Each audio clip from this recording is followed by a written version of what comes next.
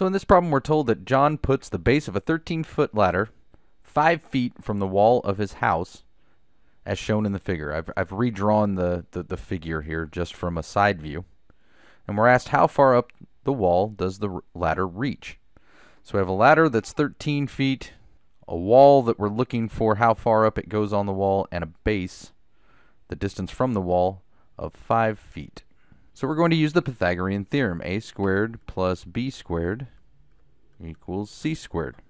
And then we simply substitute. The length of the base, the one leg that we have the length of, is 5.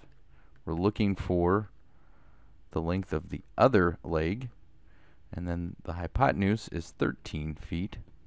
So 5 squared is 25, plus b squared equals 13 squared is 169. Subtract 25 from both sides, and we get b squared equals 144. Take the square root of both sides, and we get b equals 12 feet. So the ladder is 12 feet up the wall.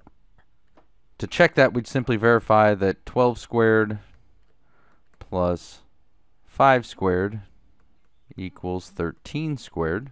So 144 plus 25, does that equal 169? And yes, 169 equals 169 because 144 plus 25 is 169. So with the 13-foot ladder against the wall, 5 feet away from the wall at its base, it will go 12 feet up the wall.